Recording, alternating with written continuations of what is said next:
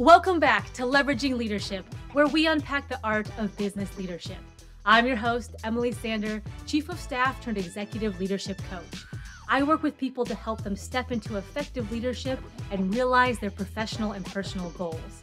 If you have known failure and success, if you have had good bosses and bad bosses, if you are a high achiever and want new ideas, and if you want the practical and tactical side of things, then you are in the right place.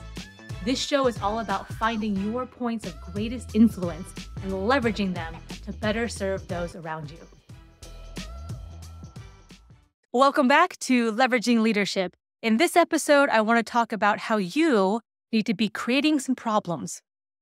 Go create some problems. Be a troublemaker. Here's what I mean by that. Sometimes there are good problems to have. I'll give you 3 examples. The first one is, oh my gosh, we have so many sales, we can't deliver them. We can't deliver. Our operations and delivery teams are overloaded. That is a good problem to have. Out of all the problems you could have in business, that is a great one to have. Oh my gosh, look at all this revenue coming through the door. Now, does it need to be addressed and solved for, especially for the operations and delivery teams? Yes, but overall as a business, that is a great problem to have. As Chief of Staff, one of the common refrains I would say to sales leaders is, go create that problem. You don't worry about delivery. Don't worry about that. You go create that problem. And if and when that happens, we will find a way to deliver. I promise you. If that's overtime with the teams, if that's rapid scaling and growing of the teams, if that's Emily on nights and evenings and weekends, like doing the stuff to deliver the things, we will make that happen. Don't worry about that. You go create that problem because that is a good problem to have. Second example would be, Emily, what do I do? I'm trying to fill this position and we have 3 amazing candidates. I can't possibly pick just one. Holy cow, as Chief of Staff, that is a fantastic problem to have top talent wanting to be on your team. And oh my goodness, I can't even decide which one of these because they're all good, great, best, better options. Not like, I kind of have to make a call here. This is a warm body. Let's bring them on board. Or, all right, I have like these, technically they meet all the requirements on paper, but I don't feel good about them. All right, I'm going to have to choose like the lesser of 2 evils here. Which one do I choose? If you've got 3 amazing candidates on the table, well, that's a great problem to have. Does it need to be addressed and solved for in terms of maybe we don't have capacity for 3, or maybe we do. Maybe we can split this role in 2, or maybe we can create a whole entirely other role we hadn't thought of before. But since we have this type of person with this background and experience and talent, actually, it would make sense to hire 2 of these people and put one over here. Or it could be like, look, being transparent with the candidate, you are top talent. I would love to bring you on. I don't have a role for you right now, but I'm going to try to work with the team and maybe create one. Can we just stay in touch over the next several weeks? Because I want to keep this conversation going. Having 3 wildly qualified candidates you are excited to bring on your team is a good problem to have. Third example would be, holy cow, we got so many survey responses from our staff. We have 11 things that we can implement. We asked for ideas about marketing slogans and about how to improve internal processes and about how to get some learning and different information about what the teams do internally across the organization.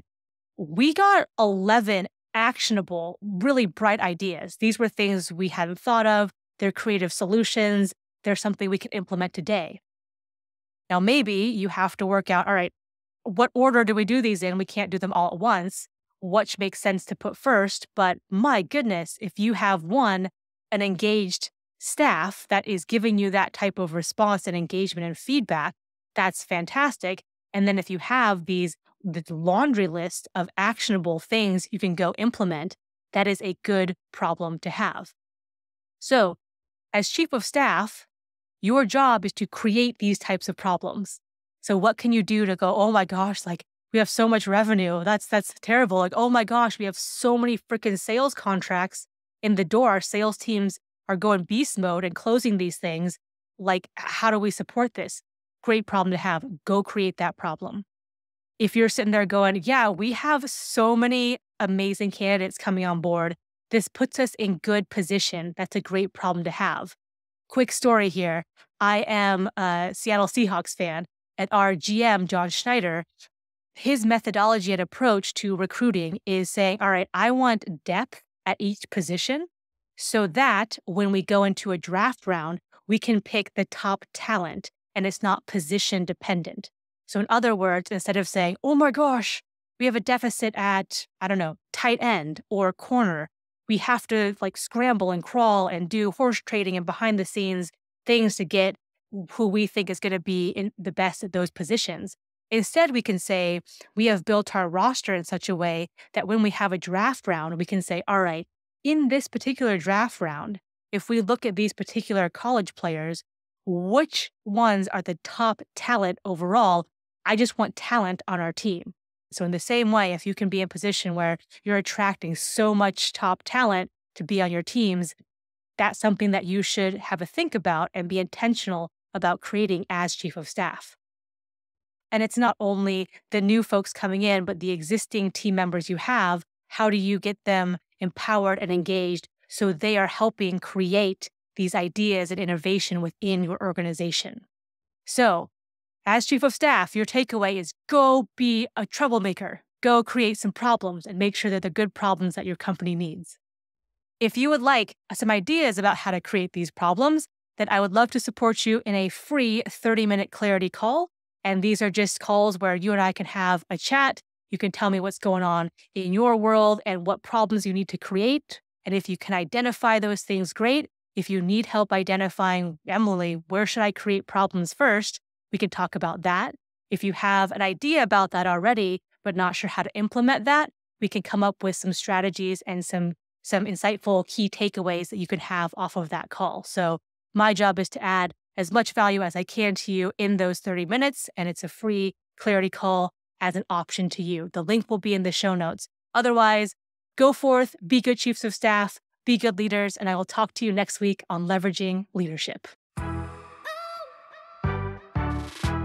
If you enjoyed today's episode, please like, share, and subscribe wherever you get your podcasts.